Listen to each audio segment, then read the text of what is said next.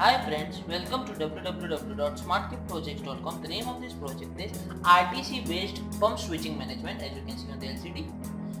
Now I am going to tell you what are the components, then I will explain what is this project used for. So let's start with the explanation of the components. As you can see, these are relays which is connected to a holder and a simple bulb. This is a Bluetooth module over here which is connected to a simple Android phone. This is LED lights. This is now a PIC microcontroller, PIC microcontroller over here, and this now here is RTC IC DS1307. It is a which updates the timing calendar days on the real current scenario. And this is a CMOS battery to power this, to give the power supply to this IC driver. And here, as you can see, this is a power supply section.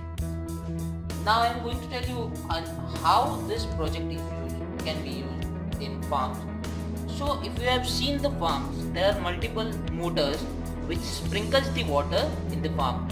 For an example, if the motor or the machine which sprinkles the water is not switched off in the appropriate timing, so there is a wastage of water and there is a wastage of electricity also.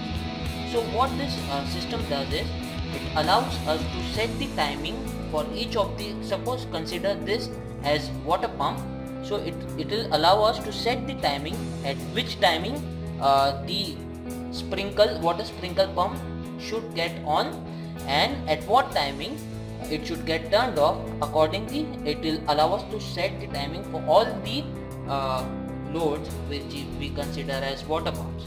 So let's see the current scenario or live demonstration of the project.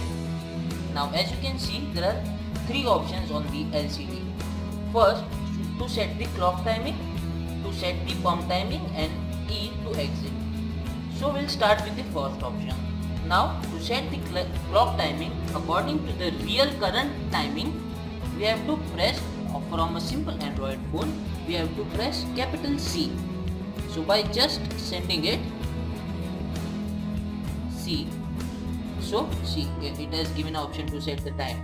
So we'll set it to 3:19, 3 and 19. Okay, so let's press send. So our time has been set to 3:19, and now we will set the timings for these water pumps, at what time it should get on and what time the other pump should on and get switched off accordingly. So for pump 1, we will allot timing of 3:20. Okay, and at 3:20 the first load will start, and at 3:21 it will get switched off. Now second load will start at 3:21 and at 3:22 it will get switched off. Now if we want both the pumps to work simultaneously together, and we will type here 3:21 for this pump also, and 3:22 off timing. So at 3:22 this gets switched off, and 3:22 will assign time for the last water pump to get started, and at 3:23 it will get switched off. Now we have set the timing for all the 4 water sprinklers. Now by pressing capital E, the system will start working. Now as you can see, we had set the first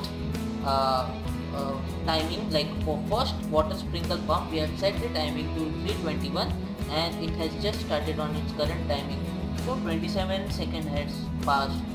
So and simultaneously it will show the timing dynamically at what time each of the load will get switched on or switched off. For 1, 3:20 it will switch off at 3:21.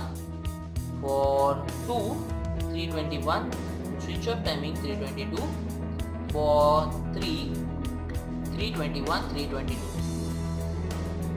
And last not least, 4, 3:22, 3:23. So yes, see, the second both the loads have started working together, because for this 2 we had set the timing 3:21. So these 2 water pumps have started simultaneously or all together.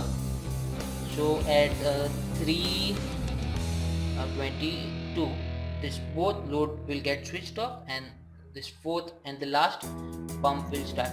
So by using this technology there will be a very less use of water, and also we can save electricity, and this is a complete automatic process. There is no human interference needed in this project, so it can run for years, months, days, whatever you want. This is basically a complete automatic process, and which is very beneficial in today's era where there is a problem of electricity and very huge problem of water.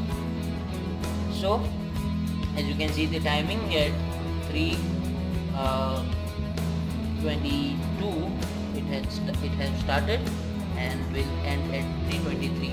Also it displays dynamically, and here on the last option is there you can see all the current. You can track the current scenario, like which load is on or off, I mean which water pump is on or off.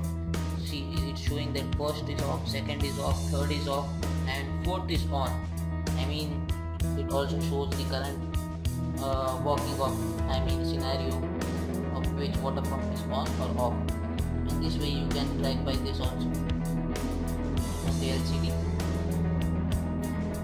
And 3:22, I mean after 4 seconds it gets switched off. So as you can see this project is working very fine, and all you can give your timing according to what you want to set the timing for the water sprinkler, then in which way you can save the energy and automate the complete process. So thank you for watching the video, and if you like the video please subscribe us. Thank you.